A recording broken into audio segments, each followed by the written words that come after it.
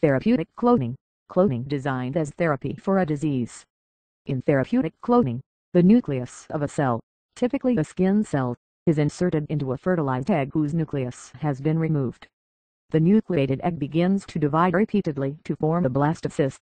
Scientists then extract stem cells from the blastocyst and use them to grow cells that are a perfect genetic match for the patient. The cells created via therapeutic cloning can then be transplanted into the patient to treat the disease from which the patient suffers.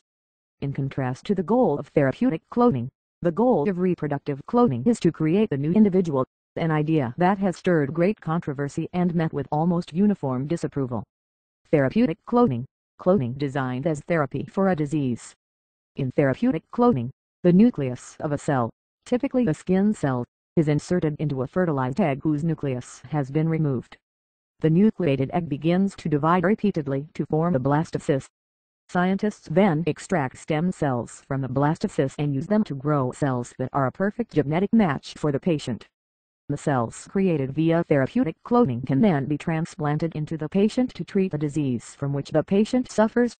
In contrast to the goal of therapeutic cloning, the goal of reproductive cloning is to create a new individual, an idea that has stirred great controversy and met with almost